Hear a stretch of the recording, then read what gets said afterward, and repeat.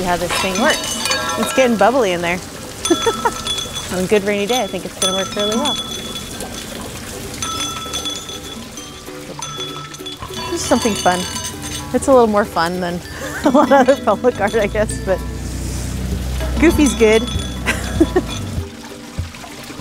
We talked about actually drilling holes in all the pipes and having them be like something kids could blow on, and I thought that sounds like something, just a recipe for disaster.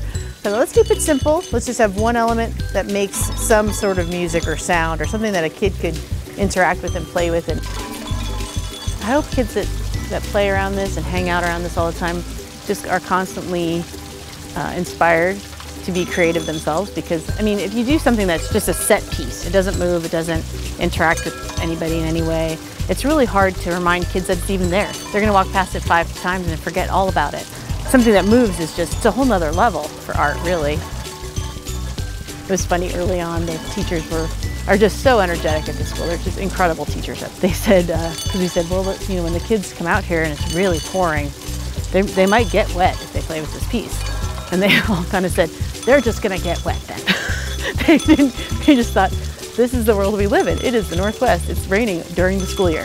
I think that's kind of nice, the attitude. To me, that's what architecture should be and art should be. It's, you know, one blended world of interaction, you know. It should be about that. It should be engaging people in space and stuff.